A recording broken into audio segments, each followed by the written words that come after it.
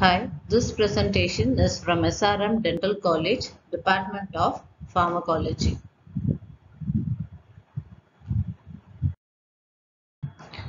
I am Dr. Vinodhini. I am going to discuss regarding sialogogues and antisialogogues in this PPT. Sialogogues. What are sialogogues? These are the agents actually that are being used in the treatment of xerostomia or dry mouth. So when there is xerostomia or dry mouth, when these drugs are being given, they stimulate the functioning salivary gland and tend to produce more saliva. Before we say about the sialogogues, we should have an idea about xerostomia and hyposalivation. What is this xerostomia? So xerostomia is the subjective term, actually sensation of dry mouth that's been sensed by the patients. It is a combination of the signs and symptoms, and it includes the decrease in the secretion of saliva. Whereas hyposalivation is actually used to denote the salivary flow rate decrease. So when there is decrease in the flow rate of saliva, hyposalivation occurs, and xerostomia refers to the sensation, subjective sensation. Causes. What are the different causes that can lead to this xerostomia? So there are some disease states, actually Sjogren's syndrome, which is an autoimmune disorder, and because of some infiltration in the salivary glands, they are causing this xerostomia. The other disease states are the pathological conditions, which can also lead to this xerostomia, dry mouth, are rheumatoid arthritis, pernicious anemia, diabetes insipidus. And next, radiation therapy. Head and neck radiation therapy actually induces xerostomia, causes nearly 20% of the patients are going for xerostomia after head and neck radiation therapy. There are certain drugs actually that also causes xerostomia as an adverse effect, and the drugs are anticholinergic drugs, otherwise anti-muscarinic drugs, which blocks the muscarinic receptors, antihistamines, say H1 histamine receptor blockers, and antidepressants like tricyclic antidepressants also causes xerostomia as their adverse effect. And aging process, as a natural aging process, can also lead to the development of this xerostomia. Now, what are the complications that can occur when the xerostomia dry mouth occurs? So we all know that our saliva has a bactericidal effect. So when the level of saliva goes down in our body, there is a chance of caries and periodontal diseases development. So there is an increased risk for the arisal of these conditions. Not only that, fungal infections can also occur due to the decreased salivary rate. And for neutralizing the acids, the buffer effect of saliva is needed. So if that is not there, the neutralizing acids can lead to tooth enamel demineralization. The other complications that can occur are reduced denture wearing time and difficulty in swallowing and speaking. Patient may not be able to swallow the uh, food what they are taking because saliva is needed for the mastication purpose and for speaking. It causes hindrance. And other oral conditions like stomatitis, burning tongue also can occur due to this xerostomia. Now, how are we going to treat this xerostomia hyposalivation conditions? Basically, dry mouth. So there are certain drugs. There are multiple modal therapy that are being for the treatment of xerostomia, but mainly we rely on pharmacotherapy. There's the drugs. So the main group of drugs that are being used in the treatment of xerostomia are the parasympathomimetic drugs, or otherwise the muscarinic or cholinergic drugs. How these drugs are able to increase the salivary secretion? When these drugs are given, they act on the M3 receptors, that is the muscarinic M3 receptor that is situated in the oral cavity, and cause increased salivary flow. So not all the cholinergic drugs are being approved for these purposes. Only one drug, there is a main drug which is being approved and being successful in the treatment of xerostomia is pilocarpine. So how we are going to give this pilocarpine as a 5 to 10 mg tablet. It has to be taken 1 hour before food and has to be taken 3 times daily. So with a maximum dose of 30 mg per day, this pilocarpine can be given to a patient. And the next sialogogue of most successful trait which is being administered is cevimeline. So this cevimeline is mainly indicated for the dry mouth syndrome that is seen with the Sjogren syndrome patients.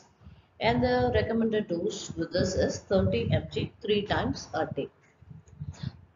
One advantage about cevimeline is it acts particularly or selectively on salivary glands and it does not produce any undesirable adverse effects over the pilocarpine. The other sialogogues, which can also be used and has been shown some uh, success rates, are your bethanechol. Bethanechol has been shown to reduce the secretion. So it has to be shown to increase the secretion, which has been actually decreased by the antidepressants and the antipsychotic drugs. And it can be given 4 times a day as a 10 to 50 mg tablet. The other products which can also be used as a salivary substitutes. What they generally do is they contain the water, electrolytes and the other proteins and the other things which actually maintains the humidity of the oral mucosa. And the products that actually are being supplied as carboxymethylcellulose, hydroxymethylcellulose, mucins and other sweetening enzymes and preservatives. In some of the products, fluoride is also being added up to increase the salivary rate. And all these products are available in different formulations. Available as different formulations like solutions, gels, tablets, or spray. And they can be administered as many times as possible by the patient so that they can maintain the humidity of the oral mucosa. Antisialogues. What are these antisialogues? These are the substances which actually act opposite to that of sialogogues. So these drugs decreases the production of saliva.